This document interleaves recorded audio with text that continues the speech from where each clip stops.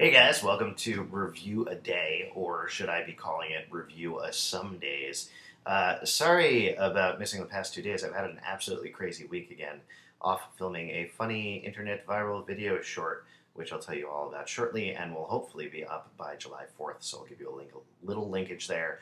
Hopefully when you finally see what I've been working on and why I haven't been able to put up reviews, you'll think it's worth it, though, let's be fair, probably not.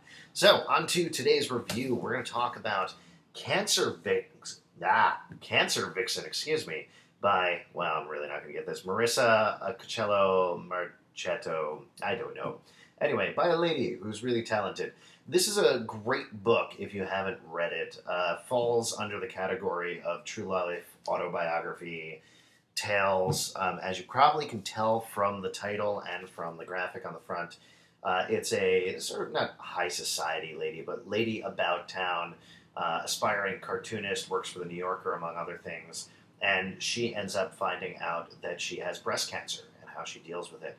It's a really honest, really funny story with some very touching moments about, I think, what you would expect from this sort of thing, but it's really nicely told and it's really hopeful and much more fun than you would think with a tale about true life dealing with cancer. It's incredibly accessible, incredibly, as I said, honest, and you're not necessarily going to be in love with the art. I will tell you. I'm going to flip open a page here.